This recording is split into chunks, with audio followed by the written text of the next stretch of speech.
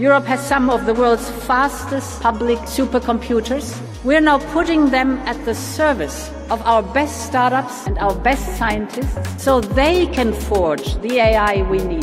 They can test their model, they can train their model on our supercomputers. We can have a large language model that can raise some kind of alarm that there is high likelihood of disinformation. AI is also helping in human enhancement by providing, for example, the capacity to clone a voice when people have lost it, unfortunately. How to help people to make better financial decisions. That's what AI can really seriously contribute to. Europe needs its own base, social base, and European value-based large language model. Our goal is that every company, not only the big players, can access the computing power they need. We want AI developers to compete based on how innovative they are, not just on their access to chips or the size of their financial firepower.